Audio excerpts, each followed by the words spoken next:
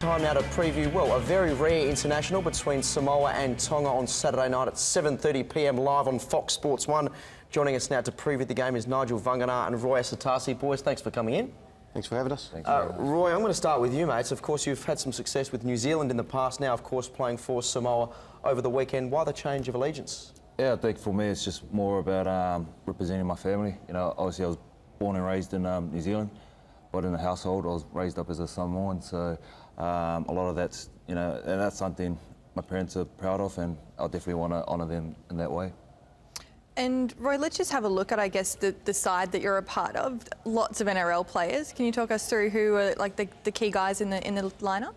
Yeah, you know, you got guys like Junior Sal, Jeff Lima, one of the teammates from South Sydney Rabbitohs, and you know, you got guys from North Queensland Cowboys, you know, Antonio Winterstein and Khalifa Whai Law. So, you know, it's great that those guys have decided to join Samoa and, you know, pledge their allegiance. So, you know, they had every opportunity probably to stick with New Zealand, but obviously they had the choice and they came across, and that's something we'll probably stake pretty much to have them on board.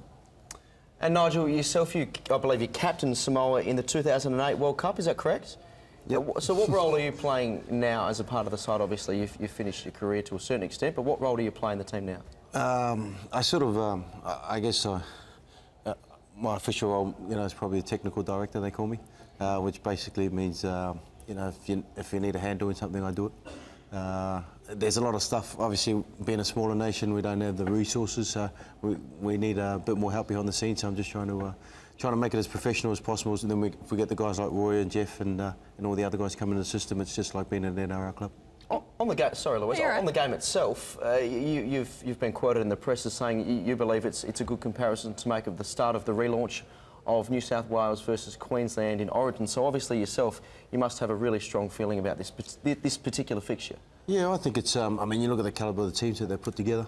To have, you know, I guess a pack like you know, Roy and Jeff, even you know, Fui Moi, you know, Sika Manu, Jason Tamalolo, Brent Kite, their captain.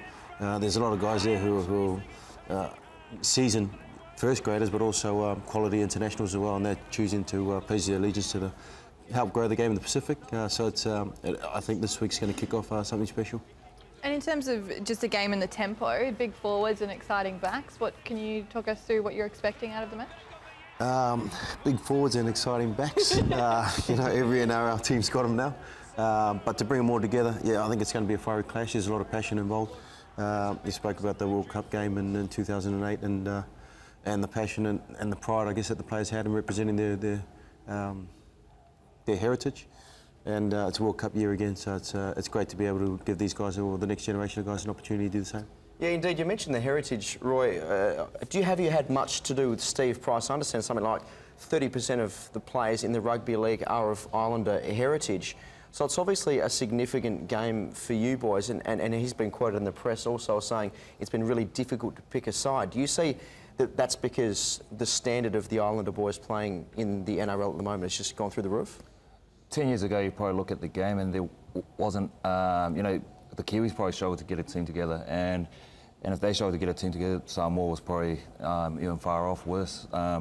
So you can see how far the game has come now. You know, Kiwis got so many talent to choose from, and Samoa at the same time. So Steve Price quoting that is a pretty good thing for our Pacific nation, you know, for Samoa and Tonga. We looked at the Tongan squad. You know, they've got some outstanding NRL players in there, so you know, we've got a challenge. We're excited. Both nations really want to play this game, and like Nigel said before, and the media's quoted it, where it could be the next state of origin for us Pacific Islanders. And Roy, it's you know, arguably the second biggest game of the week and ahead of City Country. What are you expecting from the Tongan side? We might just have a look at that lineup, but what are you expecting from that side? Oh, look, I just expect a fiery clash. You know, we looked at their side, and they got guys like Brent Kite, Sam Moore for the Roosters, who's been playing some great football, and then you look at Sika Manu down at Eels and Panthers, so they've got a lot of experience, and I think the game will probably come down to who's going to dominate in the middle. So you know, it's going to be exciting, but we're looking forward to the challenge. Roy, just going back to the promotion of rugby league, especially when it comes to the Islanders, I understand that there's a few boys that have come over from who actually usually aren't involved in the NRL, including, I think, 4 players, some trainers, a coach as well. Is that, do you feel, especially as a more experienced player, do you feel as that these games are also a role to promote the game to guys that don't play professionally?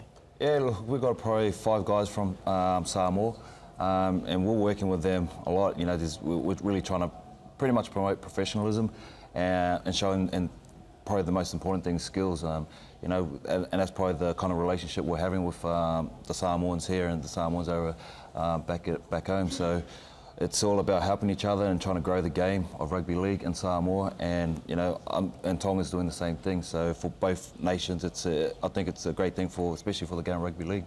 And it's obviously a World Cup year. Looking ahead to October, your first match is up against defending champs New Zealand. What are the goals for you guys for this year, and what will that be like for you? The foundation will probably start this week. You know, we've been working pretty hard throughout the week about preparation. Not much you can do; it's kind of short. So, but you know, each day is an indication of ways to better ourselves and prepare ourselves towards the World Cup. So. It's a big gap between now and then, but Saturday night's definitely a start for Samoa. Nigel, just changing tack slightly from the game, we understand that, we were just talking off camera, I understand you're still a bit jet lagged. You've been in the United States of all places to promote the game of rugby league. We've got some incredible pictures here of you mingling with some of the the most high-profile sports people in the world. What were you doing over in the States? I was actually, like in my role in the NRL as Education Welfare Manager, I was actually overseas trying to spend some time with some of the American sports over there and learn some of the ways that they help their athletes off the field, prepare them to come into the pro system and then out of the pro system. So I spent some time with the basketballs you saw on TV there and the NFL guys, and also I went to a couple of colleges. So I went to Stanford Uni and Boston College. You know, so it was great to be able to see how they help their athletes, and you know, we can pick up some stuff to help our guys once they finish their careers. And you mentioned off air before that you were just in Boston, and obviously with everything happening this week, have you contacted everyone you saw there last week? Yeah, it was pretty crazy. We were at Boston College last week, so we caught up with they call it the student athletes over there. So I contacted them this morning, make sure they're all right, and they were all fine. They were obviously shaken up. Pretty emotional time over there at the moment, but just wanted to let them know. We actually, me and the other guy I went with from the Dragons, Scotty Stewart, we actually went and trained their local league team, their rugby league team, while we were there. So we took them through their paces and gave them a session. So I contacted those guys to make sure they were all right as well. So it's yeah, it was pretty eerie, but you know, I guess that these things happen. Yeah, indeed. Well, it's good to see you back in one piece. Boys, good luck for Saturday night. It should be a cracking game, and thanks for coming in to Fox Sports News. No problem. Thanks for having us.